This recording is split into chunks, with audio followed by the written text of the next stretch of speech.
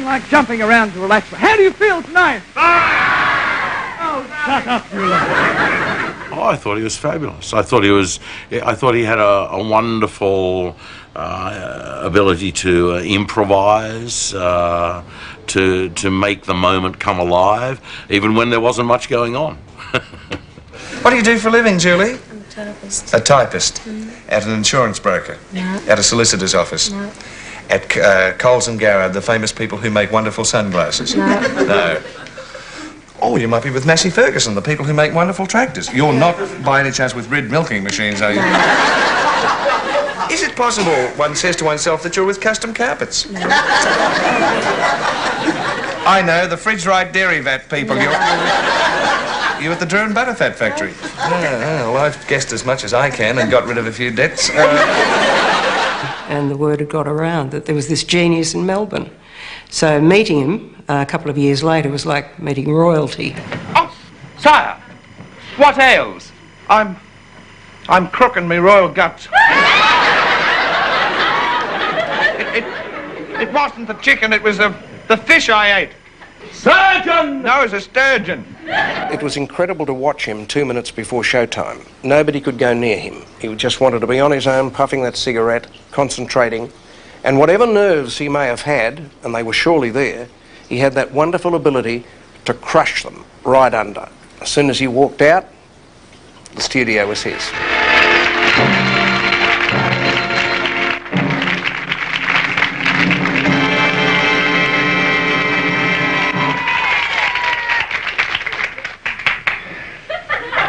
Good evening.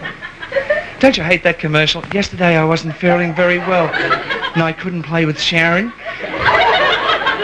I couldn't play with my teddy bear. But last night Mummy gave me a chocolate. Did she ever? Bang! Graham was irreverent and liked to kick holy cows and do things that other people didn't do. And if there was something wrong, he wouldn't try and cover it up. He'd bring it out and say, look, that's ridiculous, and then get on with the show. And that's very healthy. He was performing to the mums and dads in their own front room. 1, 2, 3.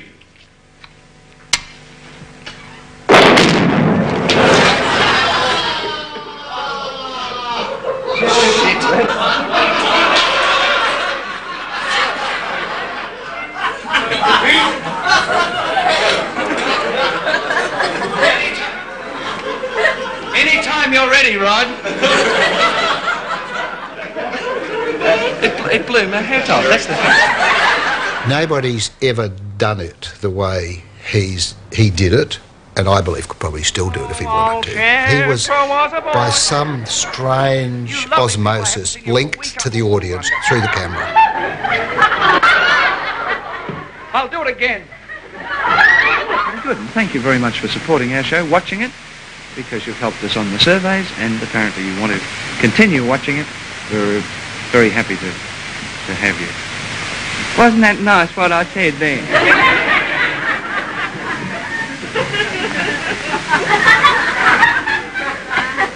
I love you, viewer.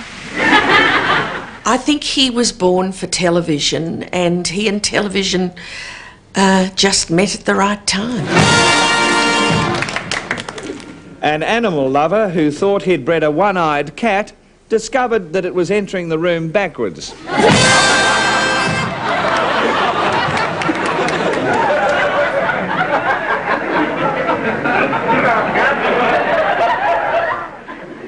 I was just testing her mouthwash, actually. Nothing could be more simple than an Arnott Sayo biscuit, and yet everybody loves them just for that reason. You can do so much with them. It's like a foundation for an exciting meal. An Arnott Sayo. Not only that, you can make vanilla slices. Have you seen that commercial? Nice homemade vanilla slice made out of 2 Sayo biscuits. How about that? Sounds like dysentery, doesn't it? That'd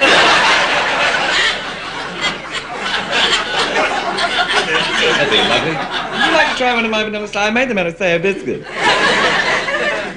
I think I'd rather commit Harry Carey than eat a vanilla slice. Graham treated television with the contempt it deserves. I remember writing that when I used to review his performance as a television critic. People are awed, deferential to television. They view it as though viewing the high altar in a church. Anyone on television is special. Graham subverted and inverted that. He took the piss out of the medium. I don't have to eat it tonight, do I? I do have to. Oh, that's good, because I love it. What flavour have we got tonight? Blueberry. Those little black things. Yuck. No, it's good, though. It's good. It's Peter's real fruit yogurt, and it tastes delicious. He showed early in the piece that live television can be interesting when it's boring. If it's a night when it's not happening for him, he'd let everyone know that he knew it wasn't working.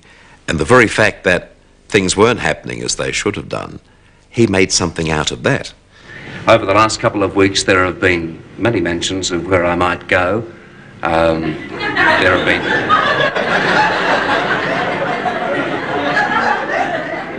There have been rumours about Channel O, and Channel 7, Channel 2 even, but these are completely untrue.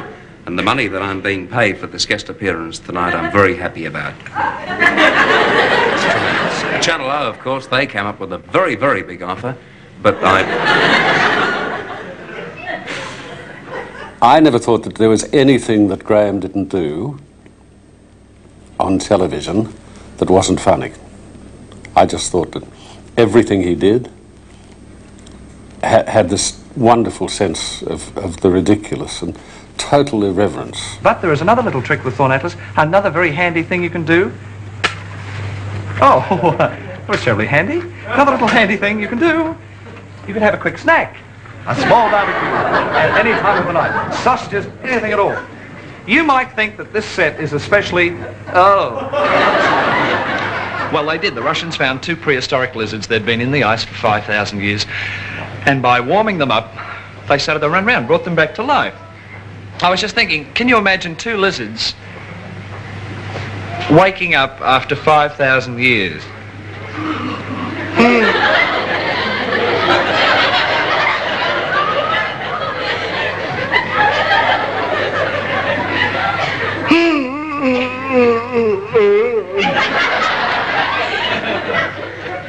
Hey, Mildred, look at the time.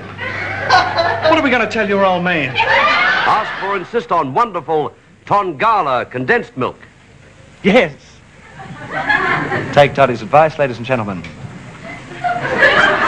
Insist on Tongala reduced cream, because it's good stuff. In fact, looking back, I think the IMT body of work is, I think, absolutely amazing. And it's not till you have the opportunity, I suppose, in which I've been privileged to have, to actually look at hours of that work. If you look, you see the people from Paris playing on the Riviera. The man is a consummate teller of jokes. He's a consummate singer. He's a fantastic dancer. You see him coming out and he dances as beautifully as Danny Kaye could dance.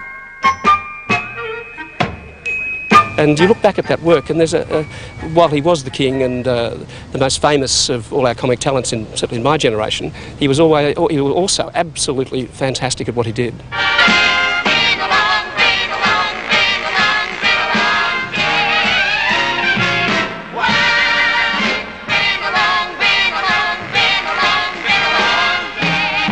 I think the most important thing about IMT was the next day, because it became the topic of conversation. Did you see IMT last night? What about that thing that Graham did with the Alka-Seltzer? You know, and that's why IMT was such a household thing, because everyone watched it, and it became part of your life, became part of your household, your family.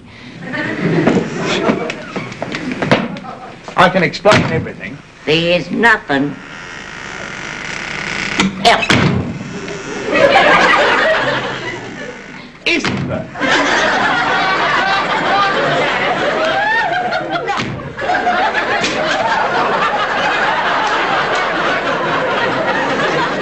Born? Of course I was born. What do you think? I was incubated or something. Where were you born? In bed. No, whereabouts? Oh, next to Mum. what state? Naked. Where do you come from, Graham? Well, I was born in California. Where are you? Yes. Which part? All of them. I see. And where were you born? In bed? No, whereabouts? Next to Mum? No, in what state? Naked! Oh. Graham said to me one night, after about 4 or 5 weeks, he said, "It's not firing, is it, Dave? You know." I said, "No." He said, "What do you reckon?" I said, "Oh, I don't know. Why don't we bugger around more, you know?" And he said, "Let's." He said, "Instead of putting the game first and comedy second, let's reverse it. Let's put comedy first and put the game second." Take them off. Take them off. I beg your pardon? Take them off. Oh, all right.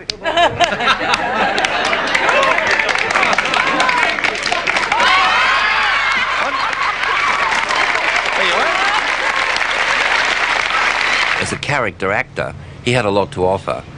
He had a lot of style and flair. He could be very funny, he could get the most out of every line, and yet he was never obvious, you know, he didn't overplay. But the reason why I wanted Graham was that I'd seen him in Don's Party, and he is a terrific actor. I mean, we all sort of, up until that time, knew him as this larrikin on television, but his comedy timing and that sort of thing is just absolutely superlative. I always play hopeless, badly dressed characters. If they ever make a film of Bernard King's life, I'll be asked to play it. No, really, Mac in Don's Party was a hopeless little... I can't say the word. He was a bit of a TURD. And then Harry in The Odd Angry Shot, he was hopeless. Ted in The Club is manic. He's a failure in life. I think that's why I was chosen. This funny little fat bloke with eyes hanging out and a greasy head. And a greasy head comes onto the screen. Try and miss it if you can. Do you think you'll get mail as a result of this? Wonderful fan mail? Hot, passionate, steaming letters? Only from deviants, I think. But then what's new? It's not that I was naive, but I just couldn't believe that you could say these things on television. Graham, you are a bit of a knocker lately. Won't you say one positive thing about someone before the Christmas break? All right, I will. You are a...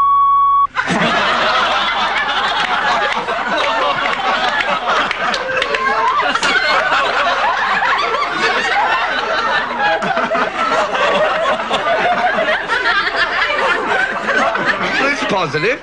We weren't planning on being around next year, were we? I guess he is slightly eccentric. I suppose after so many years of comedy, you get a bit quirky, but Hello, it was also Mum. a sight gag. I've got a glandular... Isn't that revolting? I knew Sir Frank too, of course. Would you do it again for us in close-up? Yes. Wonderful. I don't think I'd do that. Oh, hang on. Yeah, I'll probably do it. No, I'd do that. Call me gross if you want to. Shut up! 5, 4, 3, 2. Oh, there you are.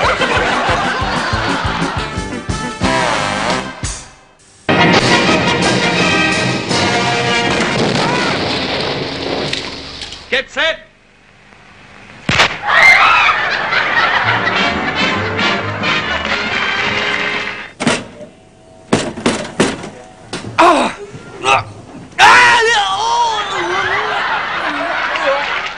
This is the reflex test. That hurt a little bit. No reflex. It's funny, isn't it? Try this one, eh? Where did it start? I mean, obviously you were born. I'm born in Balaclava. Went to school at Caulfield Central. There's my Aunt Helen. That's me in the front, and there's my mum to the right. There's me holding a little... I'm marching and concentrating with the tongue stuck in, which I still do, in the corner of the mouth. Then I went to Melbourne High School, And then, when I left school, I applied for a job at 3UZ, didn't get it.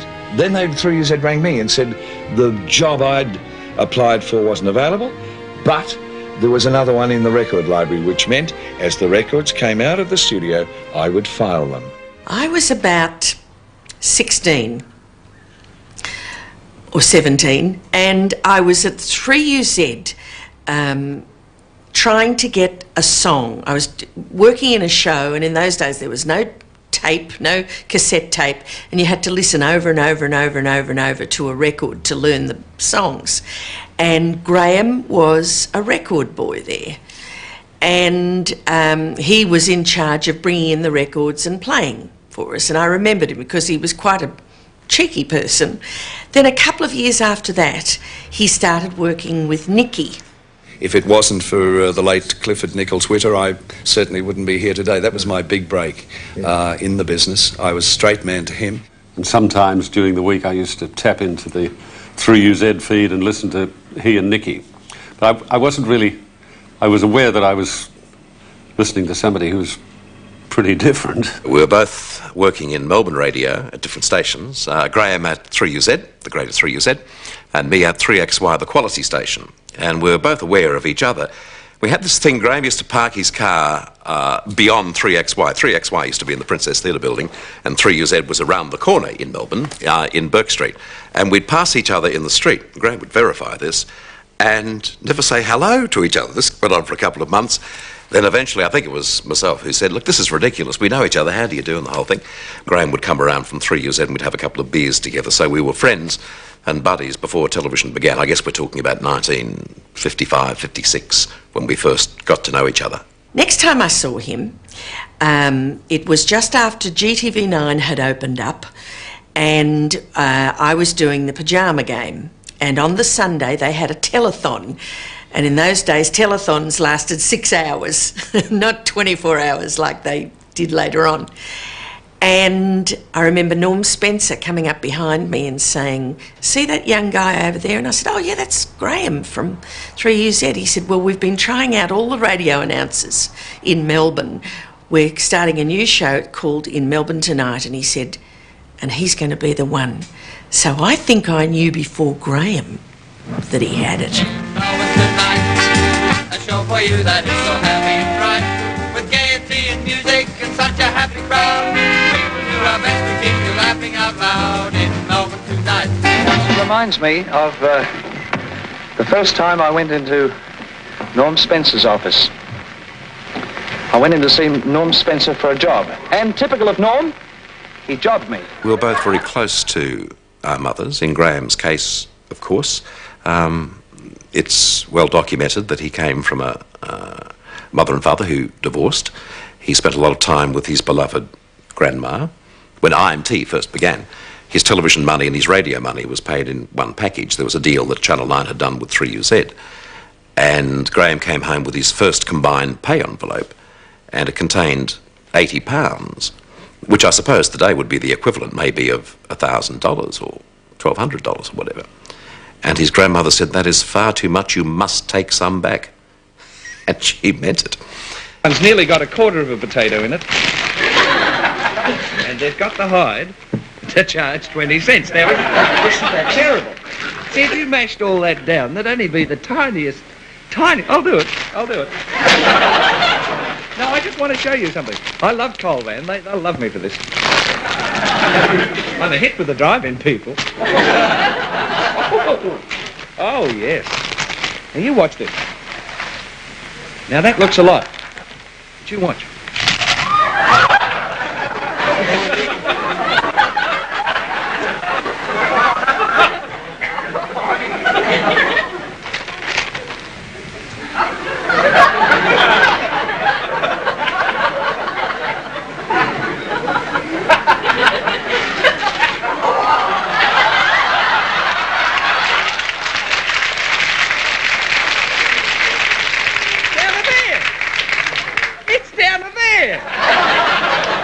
Where the hell's the potato?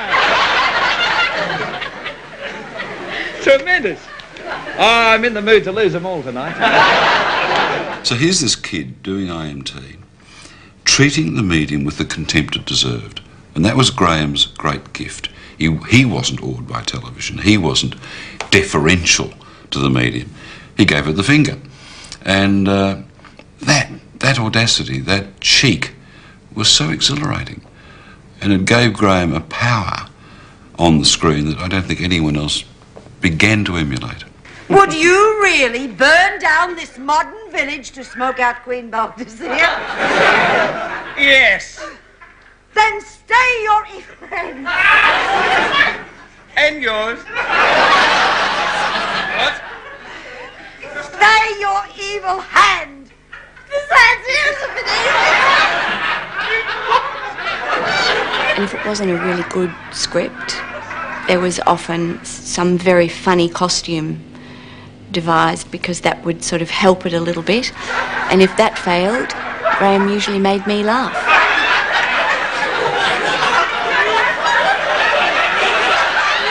I'd go into hysterics.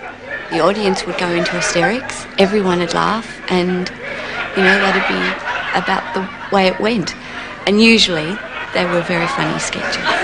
I'm sorry about that, Praticus. Oh, a lot of period sketches, because they look good. You've got good costumes, you see, and television is a visual medium. It must look good. If a thing looks good, it appeals to the eye, to the people either in the studios, because we always had a live audience, or the people at home. I often appeared in these historical sketches as a page boy, and with a flourish of trumpets and wearing a toga or whatever, I'd be introducing Henry VIII or Nero or whatever Graham's character was.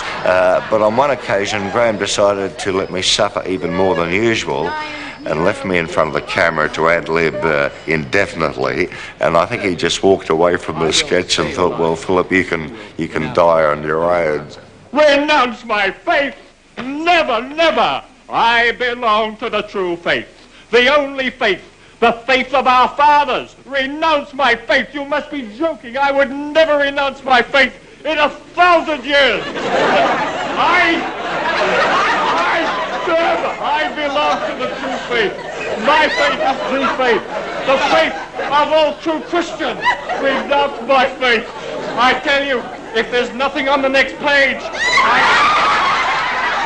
I shut up! Two headaches are better than one, so comedy writer Hugh Stuck in Jack Brown work as a team. When it's written, the sketch faces its severest critics, the comedians, at their first rehearsal. Help! Help! Help! Me pulse has stopped. Your pulse isn't stopped. That's your watch. How's that? Yeah, that's all right. We prefer something funny. It goes with the rest of the script. All right. On with the opera. We decided, let's do a custard pie sketch. I mean, it was, God, real knockabout. We knew it was vaudeville and knockabout, and we involved as many of the Channel 9 personalities as we could in it. We had Evie Hayes and Jack Little, and apparently everybody would fit into it, and it was custard pies for everybody, and the gag was that it missed Graham, went all the way through and missed Graham. And my idea was if you're going to hit someone with a custard pie, you've got to have a reason for doing it. You don't just hit them. Anyway, it worked incredibly well. But one of the things I remember, we'd planted a guy in the audience, in the studio audience, who was apparently sound asleep, and Graham noticed him, took a pie up and whacked, hit him with it really hard. But it splattered practically everybody in the audience. I mean, the whole sketch got a huge laugh. The joke backfired a bit when Graham told me the next day that Channel 9 had to pay everybody's dry cleaning bill. I'm terribly sorry there is cream from the front row right back to the back. Well, that was a pretty messy one. Everyone got a pie. Of course, I can't get a pie because I'm the compere and I have to get dressed. Want a bet? Rosie, no.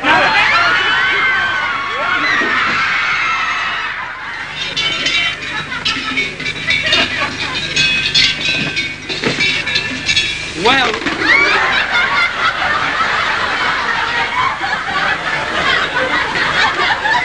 yes, straight.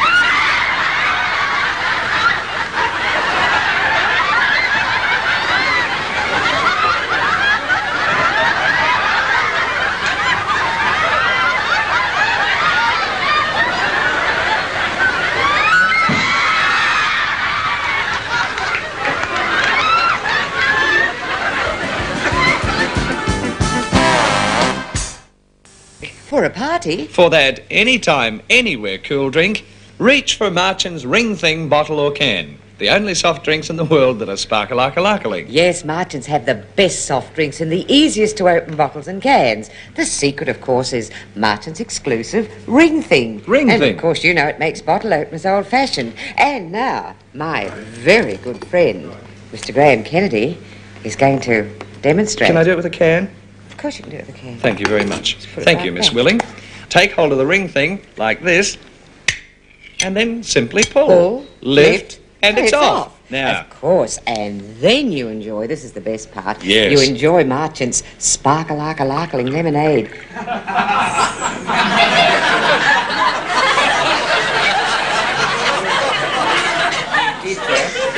no, hang on. I think You we did that I think we got a dud deliberately. one there.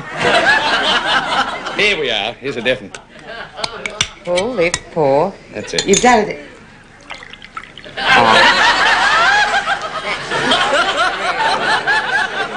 Hang on. Now, look. It's Mark McCall Jones look here. again. Now, listen, this I've got. is wrong. They've You've been done gagging it. there. They've been, look, excuse me. Hang, now, just a Now, moment. but look, Wait for it's this. got a bit of lemon and it's plain thing in it. Here we are. Oh, no, This is better. shocking.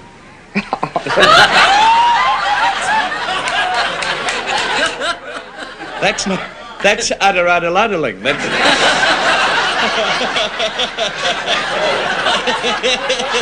I hate to think what that was, quite candidly. That's Mill. Oh.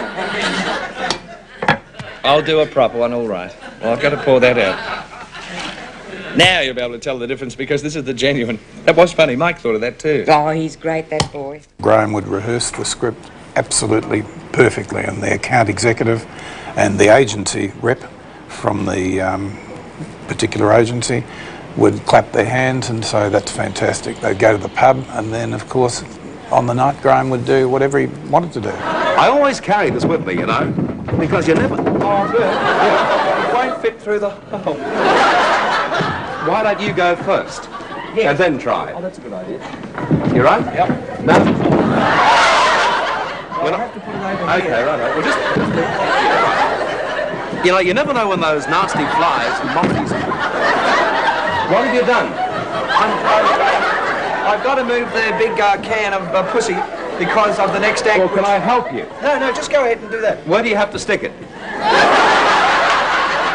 Over there. Well, get the cross there, and I'll talk about protecting. Okay. I won't disturb you, mate. Okay, right. Go ahead and do the right. thing, you know. As I was saying, I always carry Johnson's Protector because you never know when flies and mozzies will strike, particularly...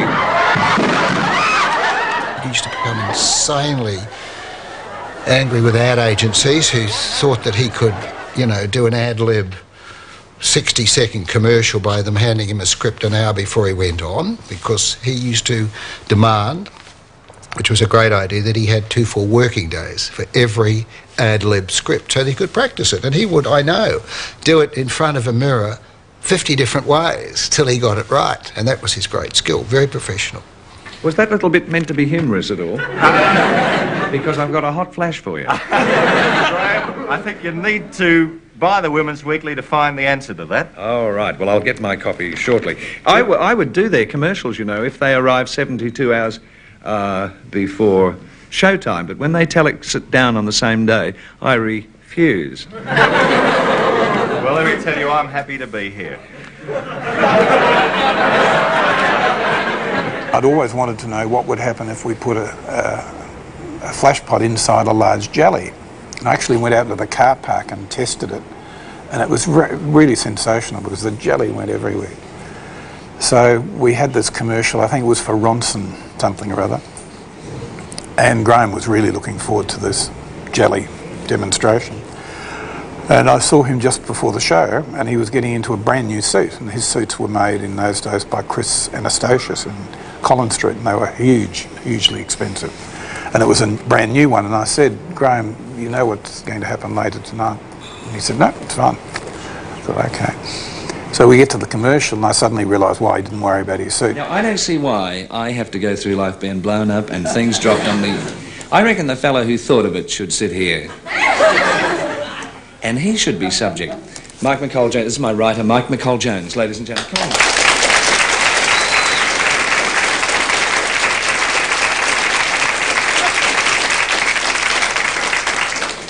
You didn't know. I want you to sit in real close, Mike. That's it. A little over this way, I want you to stare at that jelly. Something funny is going to happen. Hang on, just stay there. Don't. If you want to say something funny, it's all right.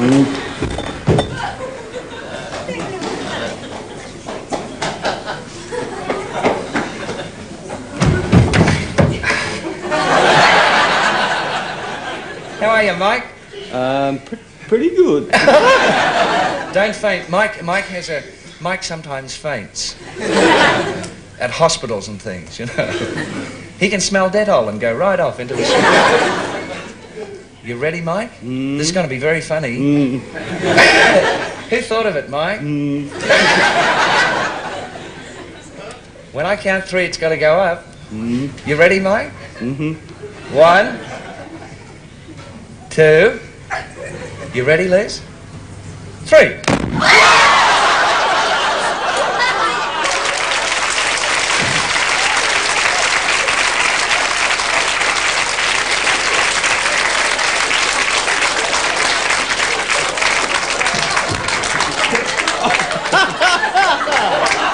Hey, that's funny, Mike. I wish to make a statement, ladies and gentlemen. Royal Merton shoes are rotten.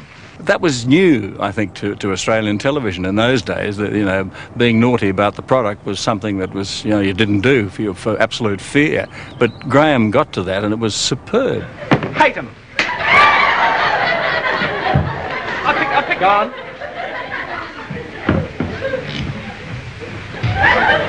Brown Merton 707s are fabulous shoes.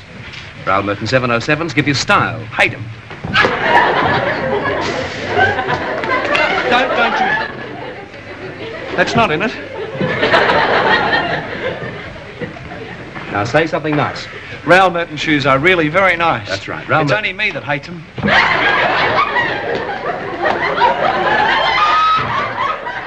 Don't you not?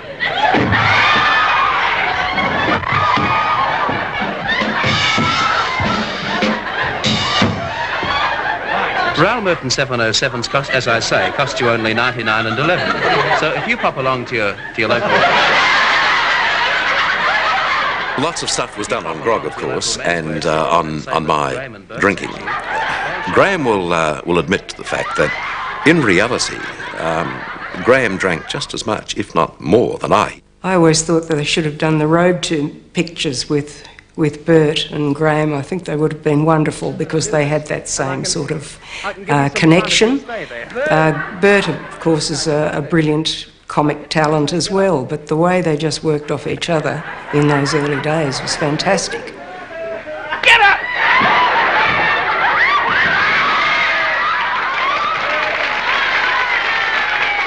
I think that they were soulmates.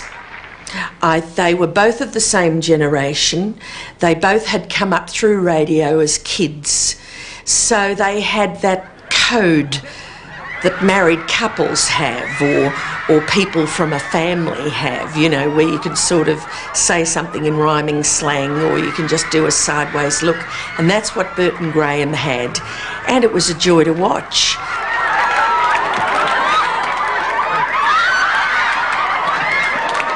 The thing that he had going for him with Bert was that Bert is also very funny. And so Bert, neither of them tried to be the other one. They were like two people heading down the same road, sort of holding hands. And I think it was a really fabulous partnership. Martin, do you want to know more? They were amazing days, and when you replay the footage, they're still amazing. Still amazing. Hello, Laura. Where did you go to school in Holland? In Outer-Adamsted, Outer-Adam. In what?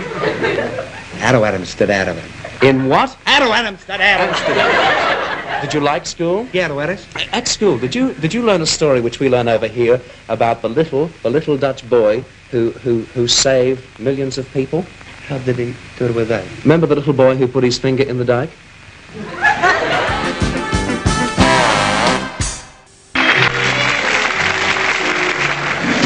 Here's your brekkie. Great blistering blood oranges, Joyce. What's this? What does it look like? The Wilsons came together from one of those things we took out of the newspaper. I can't remember the actual detail of it, but it was about two old pensioners, and they had a canary, and there was something to do with the fact that I think it was a very old canary, and we did a blackout where they had bought the canary a birthday present, and it ended up being a cat. And, you know, the finish of the sketch was the cat in the birdcage with feathers around it. Graham fell in love with the character. By the time that they'd rehearsed it, and Johnny Ladd had fixed up a wig for him, and Rosie had got her wig on, and they'd found all the gear for it, they loved the character, and he felt great doing it. So they called Freddie in and said, how about writing a sketch?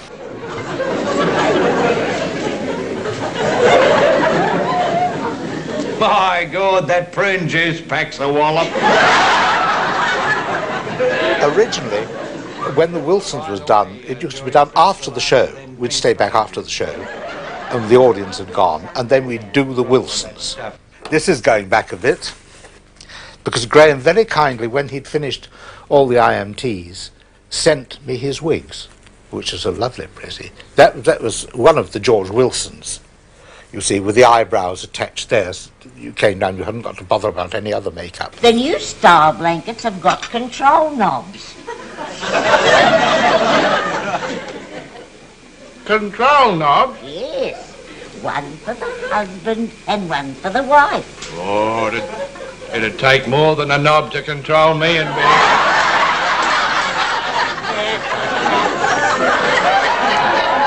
Goodbye, George.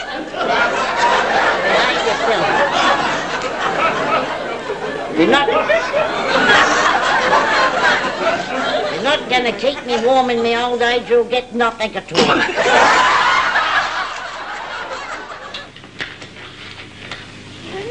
Spaghetti, eh?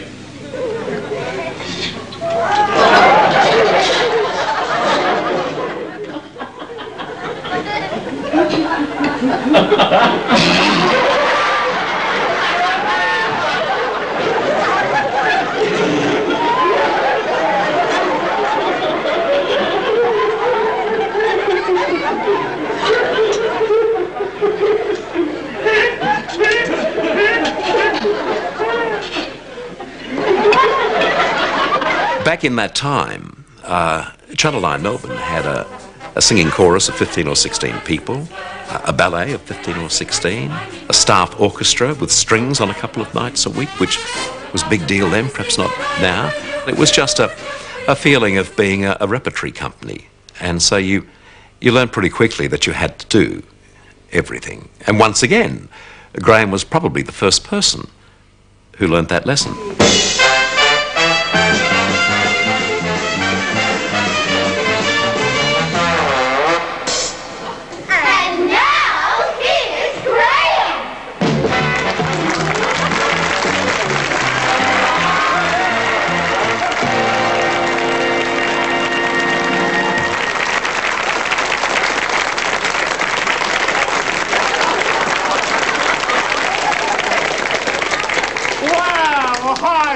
Baby, you son of a gun. Last time I had an audience that was this small, I was at confession. Now I'm not even a Catholic. But seriously, I love food. I was at a restaurant the other night, and the waiter brought me a bowl of soup and had a fly in it. I said, waiter, what's that fly doing in my soup? And he said, the breaststroke. I'll tell you what, sweetheart. Could I have the money for the milk? The boss will be mad, and I'm getting the wind up. Melvin, I'm glad you said wind. Did you hear the story about the farmer who was milking a cow in the hurricane? The wind was so strong it blew the cow away. It left the farmer holding the bag. These are the jokes, sweetheart. Well, now, what do you think about the house, Melvin? I mean, this is where I came to get away from show business. The opening when your heart beats like a drum. The closing when the customers won't come.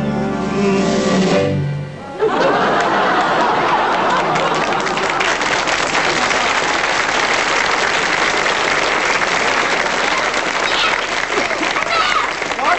A mouse! Never mind about the mouse, Mrs. Murphy. You forget that we have the latest Anti-mice device made in Germany. Have you seen the new improved Rouse Mouse Melvin?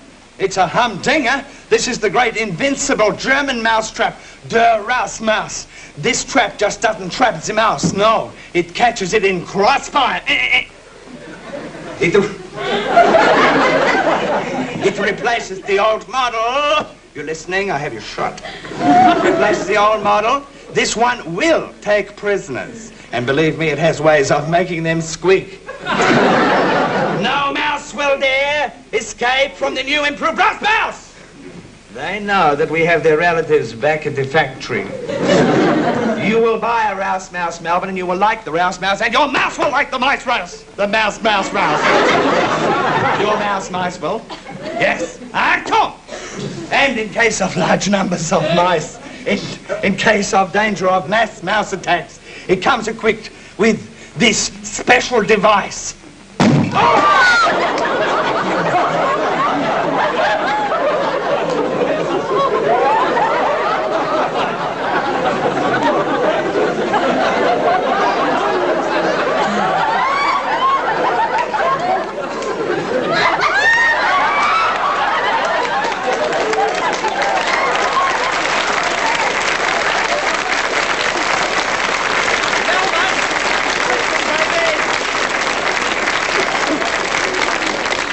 Melvin, let's hear it for the boys in the band. Well, Melvin, that's about it, Melvin, baby. Is there anything else I can do? All I want is the money for the milk. Did you hear that? All he wants is the money for the milk. All he wants is the money for the milk. All he wants is the money for the milk. Now he doesn't want the money for the laundry or the meat. And he doesn't want the money for the river, for the leaf. But like the fingers to the honey and the carrot to the bunny. All the milkman wants is money for the milk.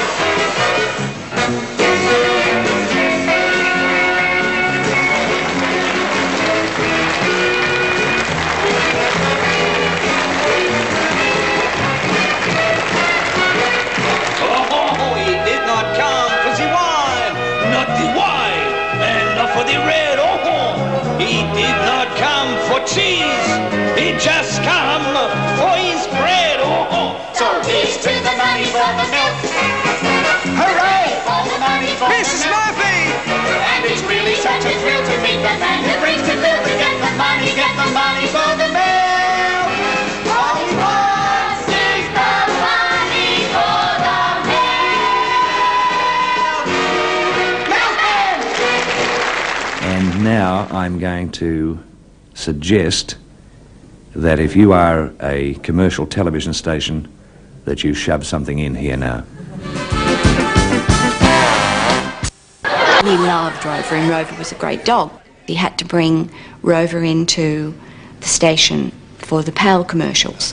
This night, the commercial was quite late in the show, and Dad was always thinking, you know, poor old thing, you know, he loves his food and he hasn't had anything to eat, so won't hurt, I'll just give him a little bit. I won't keep him in suspense a moment longer. Rover, come on. Come on. You may eat.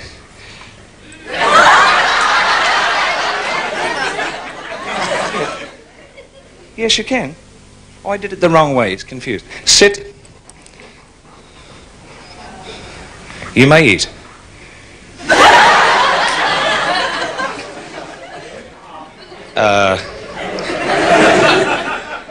Rover boy, this is delicious here. This is PAL dog food.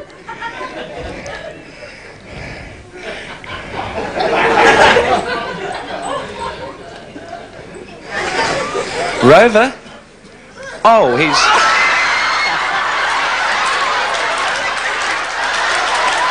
I said to Graham, "Did you pay for this dog to do this?" No. He said, "Just seemed like a good idea." I said, "The dog should be paid." He said, "How would you do that?" I said, "I'll think about it." So the man who was running Uncle Ben's in those days was a very charming man called Henry Noack, Dr. Henry Noack. And I phoned him up one day and I said, "Henry, Rover's really sick. I don't think he can go on. Graham's very worried. He said, what's the problem? I said, well, you know, he can't go on. What do you think we could do to make it well? I said, I think if we paid him, he would regain his appetite and eat the dog food and would be well again. Cut along, I mean, he was actually shocked. Cut a long story short, Rover got in those days, $500 a week. Excuse me, do you mind dogs in here? I certainly do mind dogs in here. Good, here, mind this one for me, will you? Thanks. Come back here.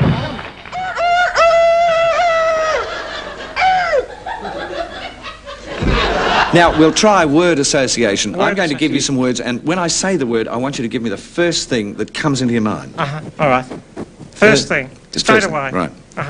39, and I'm doing psychiatry with an ostrich. I'd been doing the ostrich on the children's program, and I'm not sure whose idea it was, but someone suggested that we do a spot with Ozzy on IMT. And the thing that impressed me about that was that he stepped back and played straight man to the ostrich, which I didn't expect. And it was a lot of fun. You know, this is like the ink blot test. You've heard of the ink blot test? Oh, yeah, I saw a few on the floor outside. Yes, well, these will give me some idea of what you're thinking and what's depressing you.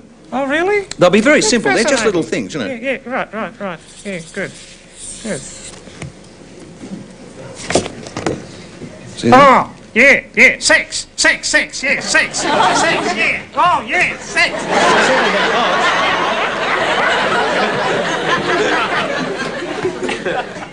Here's another simple picture. Now, you tell me what you think of this. Oh, yeah, sex. Oh, yes. Yeah, sex. Oh, yeah, sex. Settle down, now, settle down. Oh, yes. Just hang on. Sex, you say? Yeah. Oh, definitely. Oh, yes, no doubt about that. Oh, yes, definitely. Yes, definitely. Here's another simple picture. Oh, that's even... Oh, sex. Oh, yes. Ozzy. Oh, Ozzy, I am shocked. You are depraved, disgustingly crude. You're obviously a pervert. How could you say something like that about me? You're the one who's drawing all the dirty pictures. The 2,434th performance. It's a lot of performance. That's 10.5 years. Nearly 11 years of nightly television. It's a long time, friends. And it proves one thing. I'm brilliant. Congratulations, Mr. Kennedy. Your obvious popularity makes me tongue-tied. Thank you very much, Mr. Edwards. And I would like to thank me for being a grand little performer. I beg your pardon?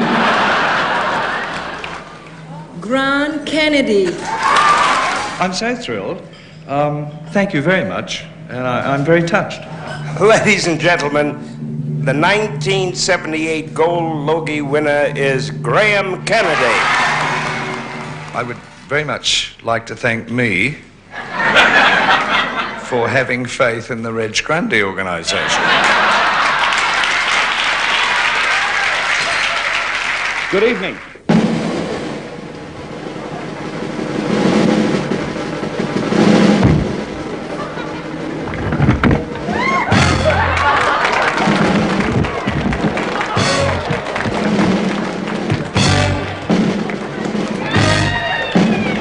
How come with a performance like that and all we saw from you last year you didn't get a Logie? Oh, how observant of you, mate. Well, you noticed that... It was quick, but I just caught it. I thought Graham did not get a Logie.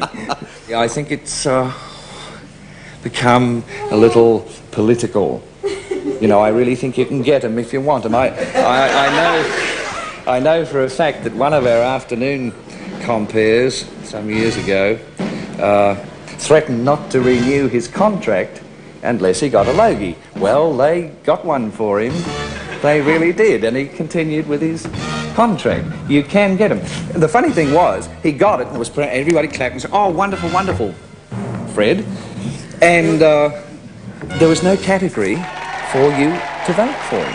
He couldn't have won it anyway. That's tantamount to Bert Newton saying, "I won't compare the show anymore unless I get a Logie." Now, that mightn't have happened. But don't forget what Bert won it for. There was no category to vote for Bert. He could have only won it for IMT. He didn't win that. He won one for special events or something. So sadly, I'm afraid Dear Old Logie Award, which started off, honestly, I think perhaps it's a bit like the magazine now, 90% fiction. I think you all know in what esteem I hold this award, and I'm not sure that I can mention it. I think it might be still sub judice. I'm not sure.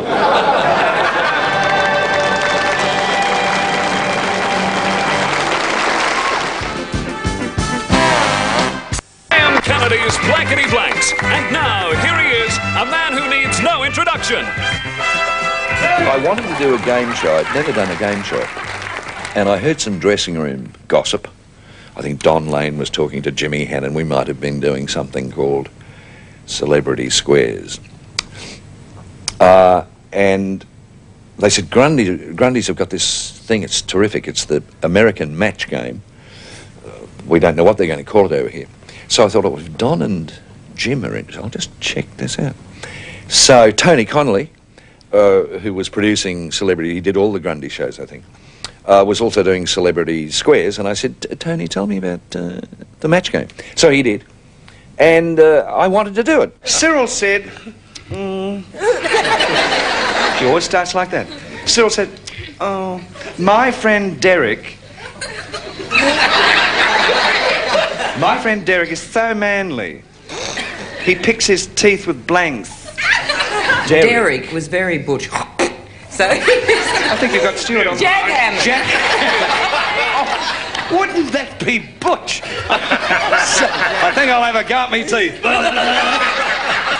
We rehearsed Blankety Blanks for weeks before we actually did the show, because Graham's a perfectionist, and not only did he want the show to work really well, he wanted the other characters who were going to be working with him to work really well with him. When I first met my wife, you know, she was looking in a pawnbroker's shop window and she was picking her teeth. Was she? Then she went in and bought them. I see. So Graham had the opportunity to choose who the people would be on the panel, and there were a number of them that he used constantly. Stuart Wagstaff was one, and Ugly Dave Gray was another, and myself. If he didn't like you, you didn't get on the show.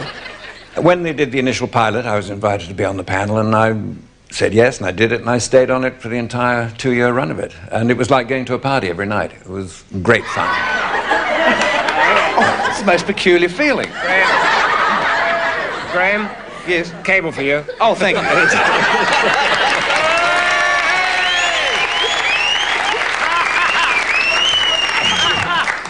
Stuart, you must never do that again. I got a phone call from Graham, and he said, Dave, he said, I'm doing a pilot for a brand new show called Blankety Blanks, and I'd love you to be a part of it.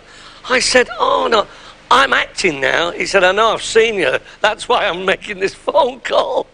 But he also used to have wonderful fun with the contestants, and they would absolutely adore it because that was the talent he had. Then he proceeded to eat his...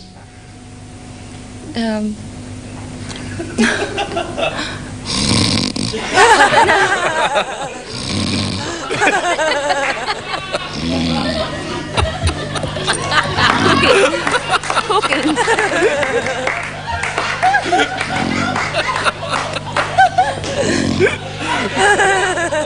His what? Cooking. I was never a great an enthusiastic viewer of things like Blankety Blanks. It wasn't my sort of a program. But even now, if I see it on cable, I'm fascinated by the way he jumps around and controls that space. Almost like Geoffrey Robinson doing a hypothetical, and the same sort of shrewd intelligence is at play. This bloke is very, very smart. Yes, thank you, and welcome to the cleanest show on television. No? The second cleanest show on... No. Yes, it's dirty time again.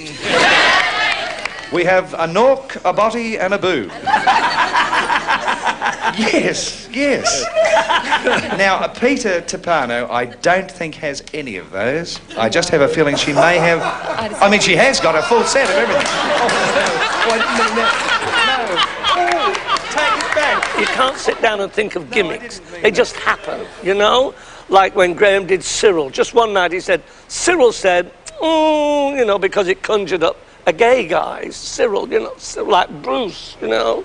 I've just offended thousands of Cyrils and Bruces now. But he just did it one night and it got a laugh, so once a week he'd do a Cyril question. And the Dick business that I started... Dick was dining at the restaurant. Dick was? Was Dick ever? Clever Dick? Yes. How tall was Dick? Oh, Dick's about 6'7". Big Dick.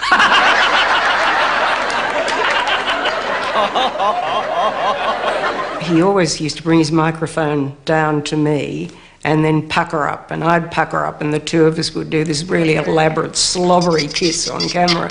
Oh, garlic. But of course, he was a scrupulous person and was terrified of breathing on me, as indeed I was, so the two of us would fake it enormously. Do you mind me kissing you after just having kissed Abigail? No, that sounded awful. What I meant was, are you jealous? Oh, no, I can't wait to be kissed by you. That'll be $100. He came in as the star, as himself, in Kingswood Country, a whole episode written around Graham. And the idea was that Graham was coming to visit our house. You must be Mrs. Bullfit. How do you do, Mr. Kennedy? And in fact, he was going to sample Fell's special meatloaf. But unfortunately, of course, the meatloaf got mixed up with dog food, and the result was really hilarious. I christen this meatloaf the Graham Kennedy meatloaf.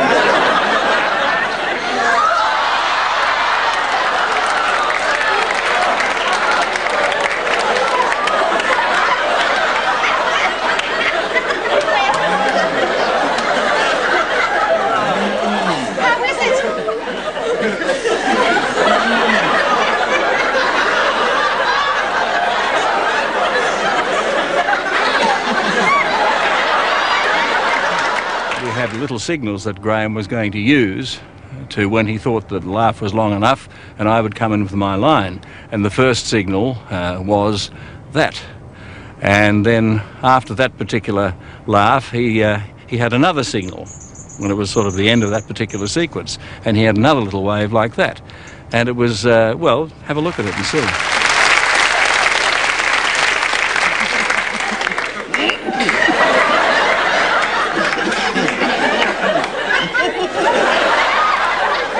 It's terrific, Phil. Any more? There's tons of it. Oh, eat up, Graham. It's all for you. Are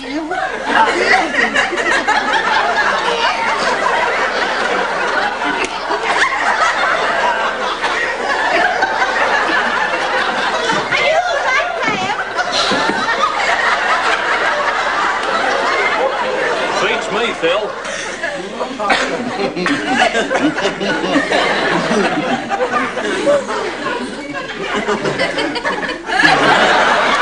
was nobody to touch him. He was way out in front. Fantastic. So, I mean, his talent is still there, no doubt. His ability is still there, no doubt. But, you know, sadly, he obviously doesn't want to go back on at this present time. But I'd love to see him back on TV. Why are you all looking at me? Yes. I can't go into my first erotic experience. I can't expand on that. I mean, I remember it as being a very tender, wonderful moment. I just wished at the time, remember thinking clearly, I wish I had some company. I'd walk 1,000,000 miles for one of your smiles. Mammy. Oh, I've been doing this for so long I can't tell you. A lady from Wollongong rang earlier tonight asking if that was a mock crow call I made. I don't remember. I mean, you'd know if it was a real one. You go off air immediately. They come and turn the lights out while you're doing it. Oh, goodness. And listen to this. Yes. Why do they say in the beginning of the show, coast to coast, when there is only one continuous coast around Australia? What an F word. Coast to coast. Coast to coast means Sydney on this coast, on the east, isn't it? Yes. And all the way to Perth, On the West Coast? That's coast to coast. Fool. Thank God tennis is finished and Graham and Ken are back. At last, Channel 9, who have been deceiving us with recorded sport and all kinds of rubbish and lying to us, thank God I put that bit in. He's a giant. I mean, he's one off. He did things that I think that even now you hear the irreverence that you see here sometimes maybe on radio and on an occasional television special with our young comedians. He was doing that and more 30 years ago, 40 years ago. So how far ahead of his time was he? He knew how to take the boundaries of good and bad taste right to the very, very edge. Many Australians are inclined to use the foreshore late at night at Kirribilli for a progress of a different nature. And there I am with the binoculars. And I think, really, I mean, it's so inconsiderate. My binoculars are too heavy to hold in one hand. An Adelaide woman says, the money spent on Graham would be better spent elsewhere. Oh. Where? That's debatable. I don't think you watch our credits. If you watched our credits, you'd see this come up from time to time. Much of the money I receive for doing this goes to the Life Education Program to help young Australians lead a better and longer drug-free life. Would you like to see Australian youths live a miserable short life in the gutter with syringes? You slack-assed Adelaide Town.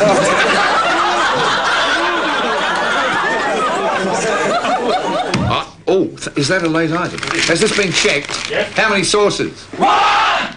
Name it. Kumquat. That's what you say when you want a quat to come to you. No,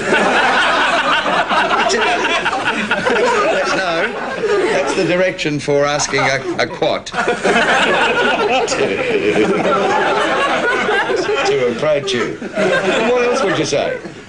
Kumquat, you say? The little quat comes in. The tears would come down, which is a family trait, by the way. When we have a belly laugh, the old tears tend to come down. And Graham, in the first few weeks, even in rehearsals, noticed this, and he used it as a hook. And he used it right throughout that year. But it was a genuine belly laugh, and it was just more out of, wow, you can't say that. You've got to be joking. And the tears would flow, bring out the tissues, and Graham had this wonderful way of stretching it and stretching it and stretching it and milking the moment for everything it was worth. I love it when he cries.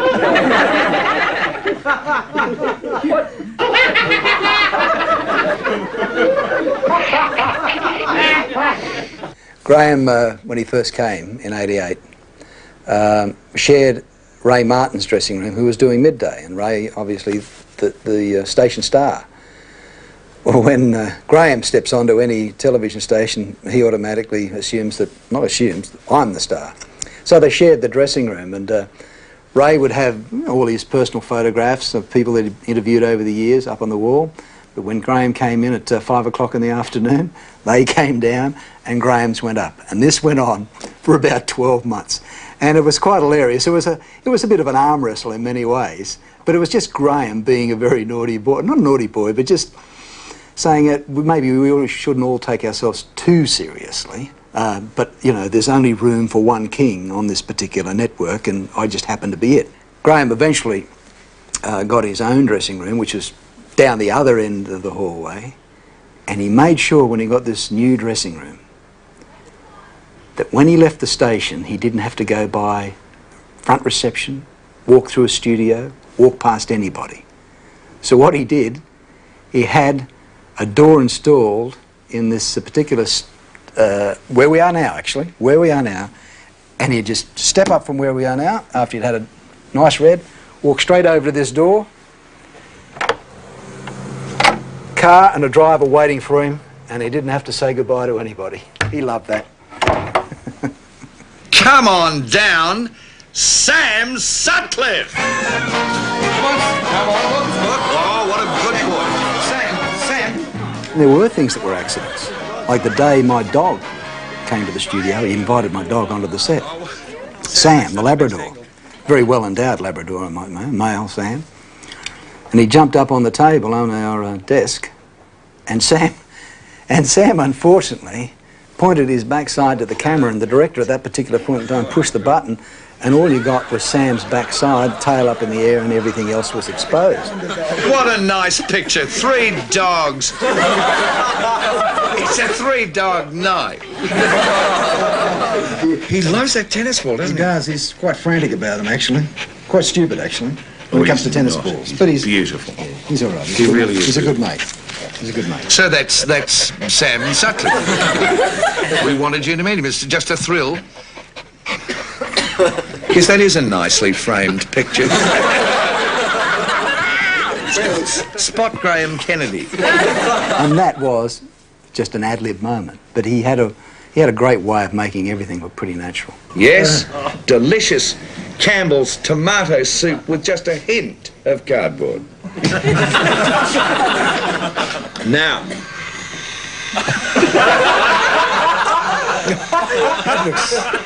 That looks disgraceful. This is not all that new. I think I've seen this. This is a Breville something, a massager, which is not all that new, but I just wanted to play with one, and I think it's terrific. Just think, for the first time, Ken, yes. A portable massage parlour, and when you're finished, you don't have to pay the $100 for one with a lot. You simply do that. I think it's fantastic. Well, not as cheap as... Oh, goodness. Oh, it's fallen into my lap. Oh, good night. Months and a very successful another 12 months. Lovely. Yeah. Ironically enough, Ken was staying with me in the United States at the time that he got the call. He was covering a big sports story in America. And he got this call saying, Graham Kennedy's going to start a late-night news program and he needs a straight man, and he's picked you for the job. And Ken, of course, having grown up in Sydney, wasn't really aware, as I was, of the Graham Kennedy history. And I said, Ken, you've got to go for this, because this guy is huge, and for him to come out of retirement to do a late-night news program is going to rock the socks off everybody. And I cautioned Ken, the only thing you have to watch out for, mate, is make sure you don't end up his punching bag. Guess who ended up his punching bag? I think you just got out of California at the right time. You know, there were a few tremors while I was there, and you kind of, you know, it just doesn't bother you after a while. Well, that's good. It's one thing you don't have to worry about here, Zon.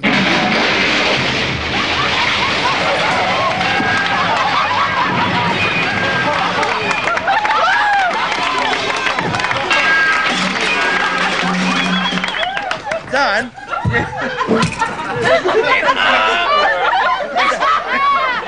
Don? John, you haven't really been initiated into Coast to Coast until you've sung the Chum song. A 1, a 2, a 3, a 4, a 5. Being the Chum, she's beautiful. That's why I be one. Always happy, happy here, happy there, everywhere. So he's got to get it right. That's wonderful. That's just and everybody then be knowing that you're the Chum. Oh, beautiful. The Easter egg routine, Graham has very kindly called one of his greatest moments in comedy, and I feel very flattered about that. At Greek Easter, I gave Graham some of my mother's Greek shortbreads, which is something that you do. I've never tasted anything like it. I'm glad you like them. I don't like it, I've never tasted it. With the shortbreads come the hard-boiled red eggs, and Graham asked, what do you do with these red eggs? And I explained that families during the Greek Easter feast sit around a table and smash the eggs, and at the end of all the smashing, one egg remains unscathed, and according to the tradition, that brings that person good luck for a year. 1, 2, 3.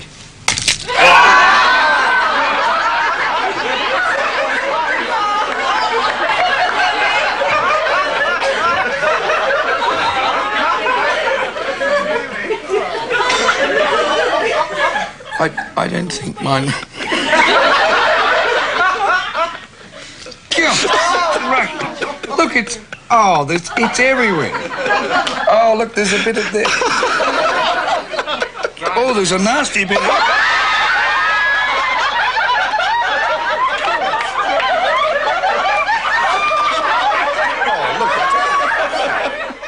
most of those magical moments that you saw at the set were not only carefully constructed, but very well rehearsed in Graham's dressing room every night before we went on stage. Oh, it's like when we're home, isn't it? Have you just tuned in, folks? This is a news program. Serious newsreader. This is Brian Henderson. The most beautiful part about working with him was that you could hear the tag to the same gag 10 times in rehearsal in his dressing room, get out into the studio in front of an audience, and it would come out just that little bit different. And a lot of the times those tears of laughter from me were very, very real, because I knew what was coming, and yet he'd still deliver it in a way that made it sound like you were hearing it for the first time. Noah went to the top of the mountain and said in a loud voice, "Lord."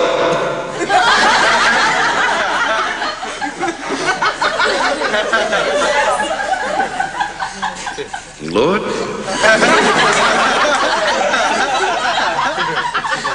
Lord! Noah went to... No, not now.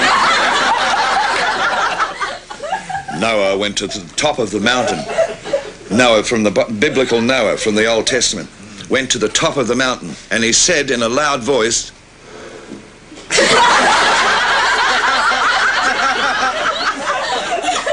"Lord, there's a flood coming. Should I build an ark?"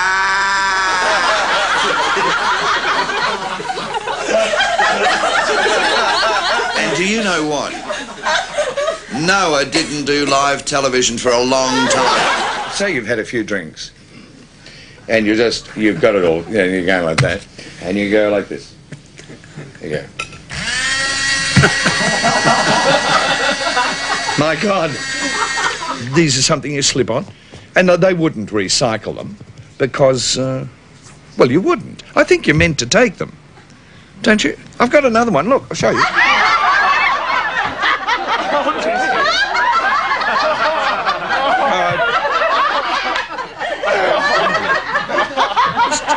Don't you really like it? Truly, don't you like it?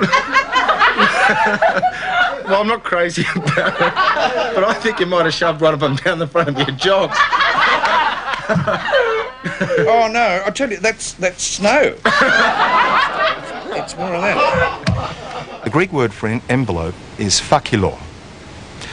And such is Graham's comedic mind, rather than do the obvious gag and ask me one night over the desk, "John, what's the Greek word for envelope?" He started working on a routine, and the routine was in an office. And what if I need to borrow a pencil, which became his famous molivi, and he'd hold it up.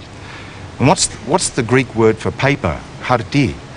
And then the tag would be, well, what if I want an envelope? Molivi? Yeah. You sure Molivi's not dirty for something? No, it's not. I've picked up, if you've just tuned in, look at my Molivi. I think it's dirty.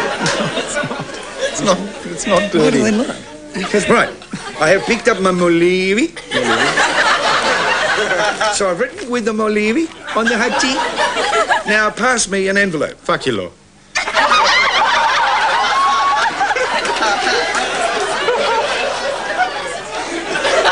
All right, I'll get it myself.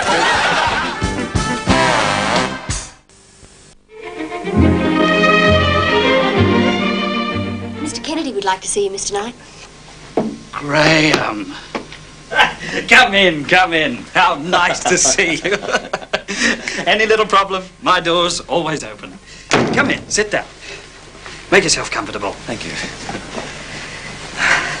Now. Well, I don't quite know how to put this. Nothing to do with money, is it? No, I don't bother about money, Max. Harry does all that.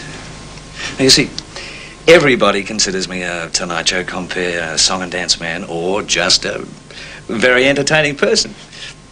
Which I am, of course. Well, what I'd really like to do, it's a secret ambition, is a bit of straight acting. It isn't easy to cast a funny little bloke like Graham with wildly protuberant eyes. There's not a lot of parts for people like this, but there was a part in Don's Party. Philip Adams suggested him for a major role, because I'd been living in England for years and I must have been the only person who was actually resident in Australia at that time and never heard of him. Little did they realise that had I got away with what I wanted to do, there would have been a great number of television people in the film. I negotiated forever with Paul Hogan to play a major part as Cooley, but the only one that got through was Graham. Who's this gorgeous woman? Jodie. Oh, and Simon. That's Mac. Sorry about the wife. Shit, I'm not. Look. Took it myself. Who is it? My wife. You wouldn't pick her for a librarian, would you? Then he suddenly said to me, well, Bruce, when are you going to tell me how to do it? I said, how to do what? And he said, how to act. And he said, we go through it all, but you're not saying anything. I said, but Graham, you're doing it. I said, really, delivering the lines convincingly is all that it needs. I said, if I feel there's something wrong, I'll say so, but there's no magic formula. I can't wave a wand and you'll suddenly be something other than what you are. And what you are is fine for the role. And he said, you mean I'm acting already? And I said, yes, you're acting and you're very good. Here I am, the duck hunter, wading through the shallows. Wading, wading, wading, wading. Ooh, itching for a duck. Wading, wading. Ooh. All of a sudden, oh, nature calls. You sure you want to hear this? Oh,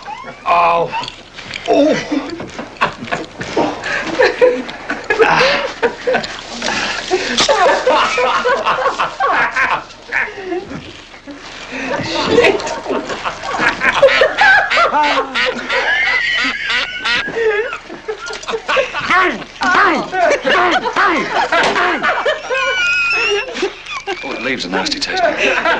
Bruce Beresford said, well, what is this? You've mentioned this duck joke. What is the duck joke? Because it's just mentioned in the play and never done. And I told Bruce the duck joke, but said, for heaven's sake, don't put it in the film. It's just too crude. But Bruce loved that sort of humour, and he said, no, that is going right in the film. The interesting thing was that when the film was released and shown all over the world, Kennedy's performance was invariably singled out by critics who had no idea who the hell he was. So it wasn't in any sense television dependent. They said, who is this guy? Gosh, he's good. And he was. Don's Party and The Club were both ensemble movies, and it was essential the actors blended and appeared to know one another very well, and that the performances were unified. That's, in fact, I feel was the main thing a director has to do in films, is to make sure everyone's acting in the same movie. Graham seemed to me to fit in extremely well. Do you remember the day you played your first game? Of course. You just turned 17 3 days before, or was it 18? 17. It was quite an extraordinary feeling, right round the ground. We all knew we'd come to see the first game of a great new champion. By God, you didn't disappoint us. Do you remember your first kick? Not all that well. Oh, it was magic. I was standing on almost this, yes, this exact same spot. And I can see it as clearly as if it was a video replay. You read the play and started sprinting for the goal. Picked up a long, low pass from Wally Baker, did a beautiful blind turn around Stan Jackson, and slammed it through the centre. He was used to being treated with considerably more dignity in the world of television, where he had his own quarters, his own dressing room, his own private bathroom, and he found himself in this world that was supposed to be the glamorous world of film, and 6 of us sitting in the gutter waiting for someone to come and pick us up to take us to the next location. And he said, this is pretty glamorous, isn't it, Jack? Here he was, the king, sitting down there with the rest of us. I think Graham's boardroom scene is the other great scene he does in The Club. where he finally realises that the dark forces of the club have manoeuvred him and he has to resign. And it's a very moving scene. A lot of people report that they get tears in their eyes seeing him leave the club. You've served your purpose, Ted. They don't need you anymore. If they didn't need me, they'd sack me too.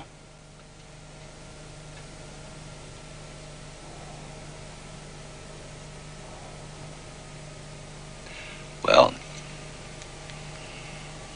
no one's going to sack me.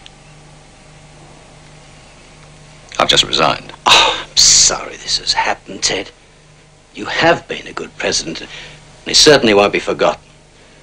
You fought to get me my job here, and I won't forget that either. I just hope that I can go on and do justice to the faith that you showed in me. I'm sure you will.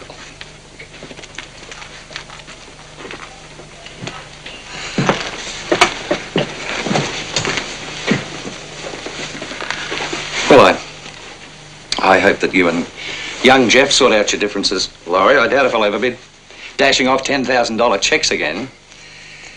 I'd like to think that my money was well spent. Yes, so would I.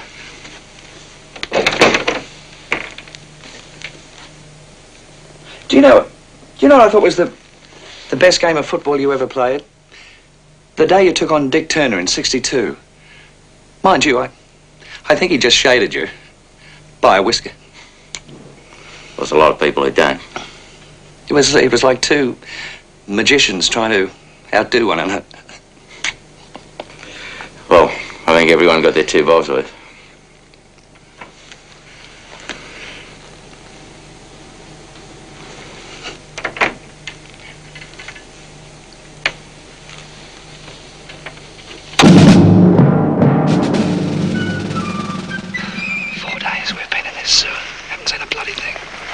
Hope something happens before 5 o'clock, Harry. I'm taking the bird out to dinner.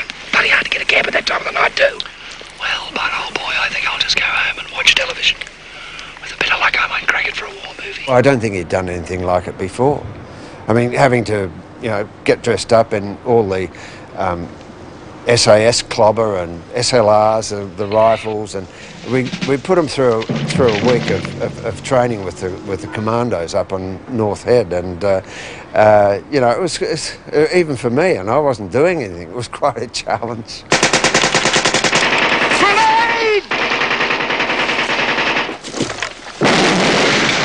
One of the most difficult scenes for Graham was probably the one where he's standing in the lines, and he talks about his previous life. How come you joined the army? My wife. I left her. Oh, didn't realise. Sorry. So am I, Bill. What happened, Harry? Well, I got married with the idea of settling down and looking after the woman. I said to myself, here's one that's different. Here's one I can really do the right thing by. And after about 10 months of marriage, she starts ringing up saying she's working later. An old girlfriend's dropped into town. Or Getting it out of the other blokes, was she? No, I don't think so. It seems she just didn't want to be with me. Shit. Yeah, that's what I thought, Bill. Anyway, one Friday night she rings up. It was our anniversary. And says she's been invited out by some people she works with. Didn't you ask her if you'd been invited as well? Yes, but she said they weren't my sort of people. I wasn't the type that'd fit in with them. She came home about 3 o'clock in the morning. Rotten drunk. Collapsed on the couch and went to sleep. What'd you do then, Harry? Give her a screw? I packed a suitcase and stood at the end of the couch. I prayed that she'd wake up and say that she was sorry. Anyway, she didn't. So after about an hour, I kissed her on the forehead, told her that I loved her, walked out the door, joined the army the next day, and here I am.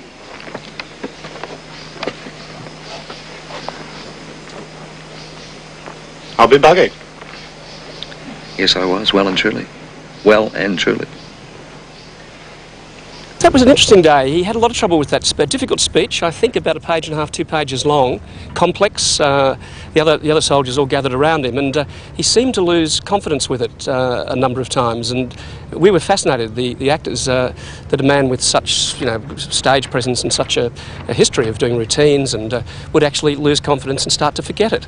So there was a lot of what we call in the theatre side coaching going on. We would take him aside and cajole him. You can do this, Graham. You can do it. Something that I'd never done before until I did do the Odd Angry Shot were the action scenes and the particularly the fight scene and Graham had a lot of fun doing that too. It was the first movie in which I got to punch someone. Now watch me punch Grant Page now as he turns around, bonk. Now all stunt work is very safe, but carefully rehearsed. Now I was on my mark, but Grant Page at the end was off his and walked in just a fraction too close. I mean, I really flattened it, which is unlike me to flatten. Look, wallop. I truly, that is me. I really flattened him. And there I was, the little tough corporal, until Tom Jeffrey, the director, called cut, and I went over, threw myself on Grant, screaming, "Oh, darling Grant, what have I done? I'm sorry." Which looked a bit funny in front of the people. Is Travelling North a good film? Michael, I think so. I can't be objective because I sit there in the dark, trembling with apprehension until I come on. I'm waiting for me to come on. Then I come on, and I'm so appalled, I can't concentrate on the rest of the movie or the story or how it's being presented. But the word around is that it's good. I think it must be good. Explain the film clip we were about to see. Oh, Mike, do we have to have the film clip? I loathe the process of the actor coming on the show, presenting his film clip, which is not long enough. It's not a long enough segment to explain the film. In fact, by playing the clip, one can do more harm than good. Let's not have the... Okay, no film clip. Oh, go on. Oh, please. So cheer up. You're not on your own after all. What a surprise. Do you live over there by yourself, Freddie? Yeah, ever since I lost the wife about 8 years ago. Oh, I'm sorry. Yeah, it was a happy marriage. Blameless life, snuffed out like a candle. Makes you wonder. Still, let's not be morbid. I thought Graham in Travelling North was just terrific. I think he captured every quality of that man next door we hope we don't have as a neighbour, then finally, eventually realise is the very best sort of neighbour to have. And Graham took us through that transition with great skill, great warmth, and great humanity. Oh, you've got to have a Barbie. Everyone up here has a Barbie. It's compulsory to have a Barbie. It's very kind of you, Freddie. We really wouldn't want to put you to all that trouble. Oh, it's no trouble. No, I enjoy building things. I've got a plan of it drawn up already. So, did you work strictly to plan? Funnily enough, no. No, I just sort of let it go, and out it came, straight out of my head. Freddie, Francis and I feel it's got a strange, haunting quality. There's something of the Druid about it, or perhaps it's Aztec. We think it's got enormous potential. It's the focal point for the start of a brand new religion. You're having me on. Really struck me for a man who had all of that behind him. There was a wonderful modesty. There was always a slight lack of confidence that gave an edge to his performance. I don't mean that he was not confident, but there was this sense of uncertainty that I think you get in a lot of very good performers. Graham got in touch with us and said he wanted to buy a property where he could hug a Clydesdale. So we found Graham a property up near us, and on it he put his Clydesdale called Dave, and he got a lovely golden retriever called Henry.